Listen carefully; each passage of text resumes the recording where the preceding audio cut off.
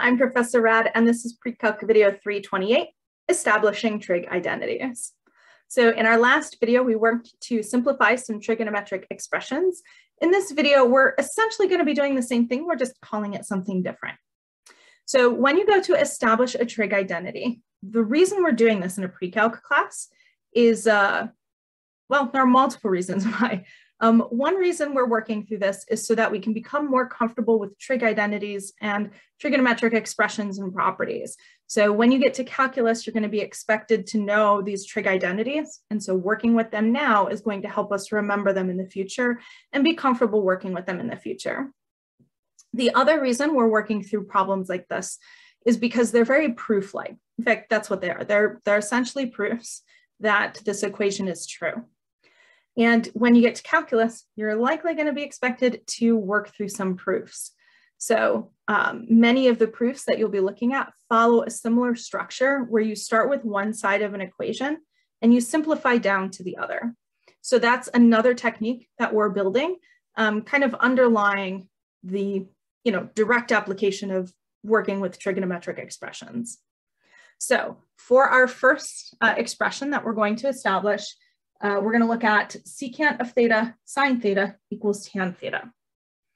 Now, you want to avoid treating this equation like an equation. What I mean by that is you don't want to manipulate the equation by moving one thing to the other side or vice versa. The reason we want to avoid doing things like that as much as possible is because when you do that, you assume the equation is true at the beginning. And we can't. We're trying to establish that this is true. So we can't say, well, since this is true, I can do this. Since my balance is, since my scale is balanced, I can go ahead and do these things.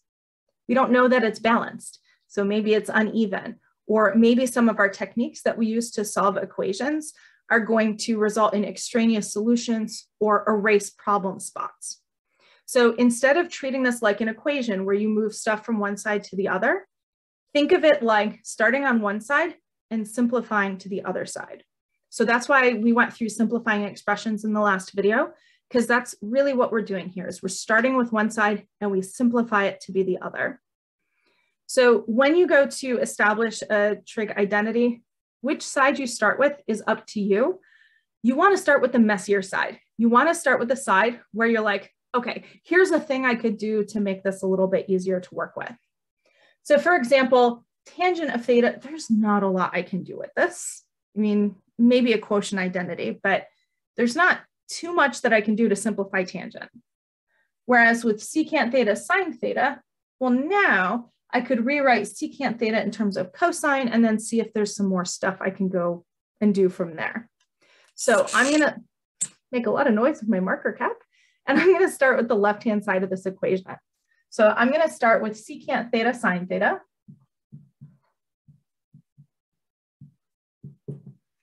And I'm going to simplify this expression until hopefully I end up with just tangent. So that's going to be my goal, is to try and get tangent in the end. So I know that secant is the reciprocal of cosine. So that's what I'm going to do first. So this is 1 over cosine theta times sine theta, and we used a reciprocal identity to do that.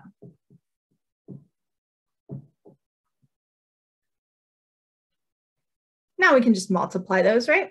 So that's going to give us sine theta over cosine theta, and that's just multiplication.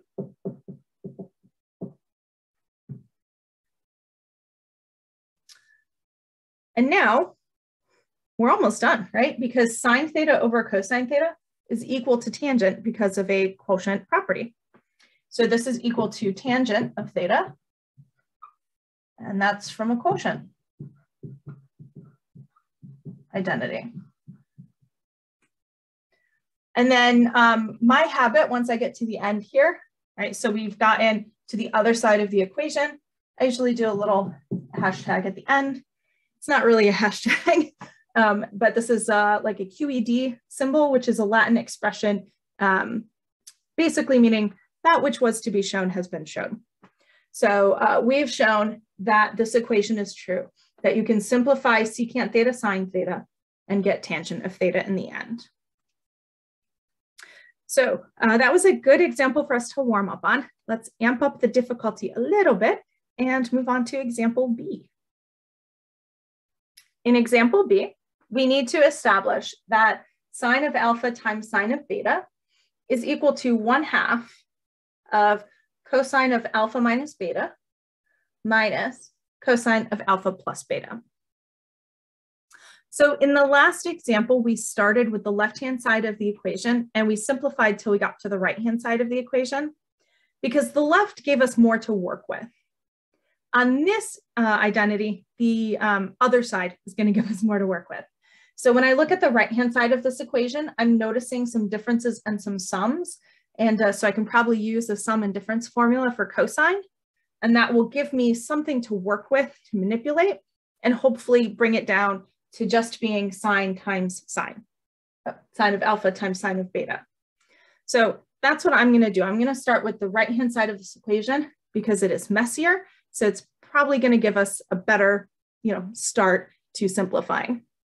So let's start out with 1/2 of cosine alpha minus beta minus cosine of alpha plus beta. Now, because we have alpha minus beta and alpha plus beta, this is telling me we should use sum and difference formulas. So that's what I'm going to do. So this is going to be 1/2 of, now cosine of alpha minus beta, cosine is cos, cos, sine, sine opposite. So this is going to be cosine alpha, cosine beta, sine alpha, sine beta, and then opposite. So since this is minus, that's going to be plus. Then we have a minus, so I better put some parentheses here so that I remember to distribute it in the future. And then I have cosine, again, of this time a sum. So same idea, cos, cos, sine, sine opposite. So we're going to have cosine alpha, cosine beta, sine alpha, sine beta. Opposite of plus is minus. Close the parentheses and close the bracket because there was this 1/2 out front. And now I've run out of space to write my reason. So I'm going to squeeze it in up here and just write some difference formulas.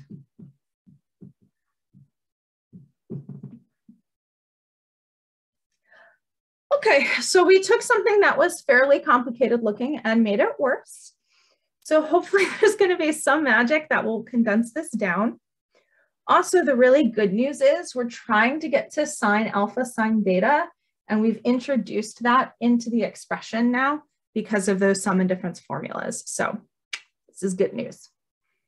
So I'm going to bring down the 1/2, and I'm just going to distribute this negative sign. So I'm going to get cosine alpha, cosine beta, plus sine alpha, sine beta, minus cos alpha, cos beta, and then plus sine alpha, sine beta. And that's a distribution, a distributive property. Now I can combine my like terms. So I have a cosine alpha, cosine beta minus cosine alpha, cosine beta. So those cancel each other out. Then we have sine alpha, sine beta plus sine alpha, sine beta. So that gives me 2 of them. So this is going to be 1/2 times 2 times sine alpha, sine beta.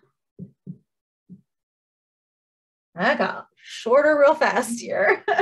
And so that was just combining like terms.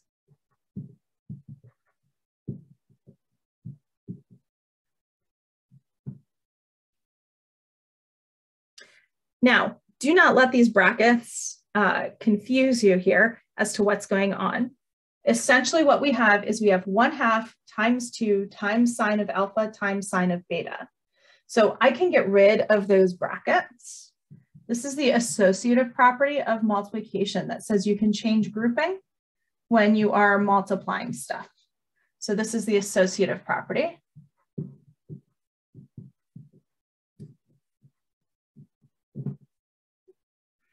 And then half of 2 is 1. So we end up getting sine of alpha, sine of beta. And I'm just going to say half times 2 equals 1. And would you look at that? That's where we needed to get to, sine alpha, sine beta. So here we are. So we can put our little, the end symbol there at the end. Now, one of the common mistakes on a problem like this one is forgetting these parentheses. And here's what would happen if we did. If we forgot to put those parentheses in here, then we would have had a minus sign in front of the sine alpha, sine beta. So when we got to this step, instead of having 2 sine alpha, sine beta, we would have had 0 because the sine alpha, sine betas would have canceled if this had been a negative. And so if we got 0, we would know something was up, right? Because we needed to get sine alpha, sine beta. So use things like that to help you recognize when you might have made a mistake. It was good that we got sine alpha, sine beta into this equation because of, that's where we wanted to get to, right? So if those pieces cancel out, chances are we made a mistake because we needed them to get to our final solution. So you can kind of use that to guide you as well if you think you might have made a mistake. Okay, let's do one more, establishing of a trig identity. Alrighty, so this is our last example for this video. We're going to establish the identity that cosine of v over 1 plus sine v plus 1 plus sine v over cosine of v is equal to secant v. So once again, we have a very simple looking side and we have a messy looking side. So let's start out with the messy looking side. Because we have 2 fractions, I'm going to recommend that we add them into one fraction together. So here's what I'm going to say. Let's pause the video and see if you can combine these 2 fractions on the left to become one fraction. And then you can unpause the video and I'm going to have done the same thing and we can check and see our progress and then we'll continue from there. All right, so I've gotten through basically just 2 lines of this to combine them into a single fraction. So what I did was I multiplied the first fraction by cosine over cosine and the second one by 1 plus sine over 1 plus sine. So it happened to be that the other denominator was the same as the numerator. So I ended up with cosine squared of v on the first numerator and 1 plus sine of v squared for the second one. So when I combined them, I just added across the top and got that as my denominator. Now, one thing I want to point out, notice that I rewrote this problem. So I did take that whole messy side and I rewrote it, even though it was kind of painful to do so. So yes, you are expected to do the same thing. You are expected to rewrite the side of the equation that you're starting from because you need to start from here. So we can't start partway through the problem. We have to make sure we're starting with one side of this equation. Okay, so how about we do the distribution here up top. So remember, you're going to have to FOIL that and see if we can combine anything or do anything helpful from there. So pause the video and see if you can simplify the numerator a little bit. All right, so were you able to simplify the numerator a little bit? So remember, we can't distribute exponents, so we have to FOIL. So when I FOILed that out, I got 1 plus 2 sine v plus sine squared v. And then I noticed that I had both cosine squared of v plus a sine squared of v. So I could take those 2 pieces, cosine squared plus sine squared, and use the Pythagorean identity to rewrite that as 1. So that helped me to condense my numerator quite a bit. And now, let's see, if I do 1 plus 1, I'm going to get 2. And then we'll see if we can simplify further. So see if you can finish up this problem. So pause, finish it up, and then you can unpause and we will check. All right, so were you able to finish up this problem? So I was running out of board space, so I kind of had to squeeze it in on the side. So after I got the Pythagorean identity, I added 1 and 1 and got 2. So I just added. And then I noticed that there was a 2 as a common factor in the numerator. So that factored out to give me 1 plus sine of v times 2. The 1 plus sine v is canceled out, so I could simplify that. So that gave me 2 over cosine. And then ultimately we wanted to get to secant, so I got 2 secant of v. So there's a little problem. We ended up with 2 secant v when we should have gotten just a secant of v. So the problem is I copied this problem down wrong. So we weren't able to establish this initial identity. So that was my bad because I forgot a 2 here. So now that there's a 2 there, we are good to go, and it's been established. Now, in truth, if you have been asked to establish an identity and you are not getting to the other side, few things to do. So thing 1, check your work. And when you go to check your work, don't read through it. Go back to the beginning and redo the problem from the beginning. And don't rely on your previous work. See if you can kind of justify each step along the way.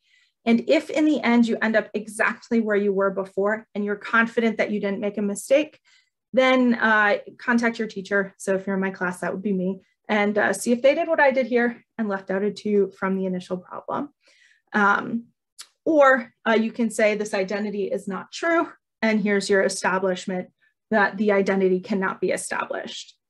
So personally, I'm not ever going to give you an identity that you can't establish at this level, of course. So typically it might be a typo or a mistake in your work. So I just don't feel like re-recording all of this again. So, so I'm just going to let that stand, and hopefully we can take a lesson from my mistake here. So that's going to be it for establishing trig identities. And guys, in fact, that's it for trigonometry for this course. Our next series of videos are going to be really different. So the last topic actually for our class is about conic sections. So if we take a cone and we slice and dice it, what kinds of shapes can we get? So that's going to be another way of thinking about some objects we've already know about and some objects maybe we haven't explored. So I hope this video gave you some good practice on establishing trig identities. I hope that wasn't too disconcerting there, that you didn't, get too frustrated trying to solve the unsolvable. And I hope you have a wonderful day. I'll see you next time. Bye for now.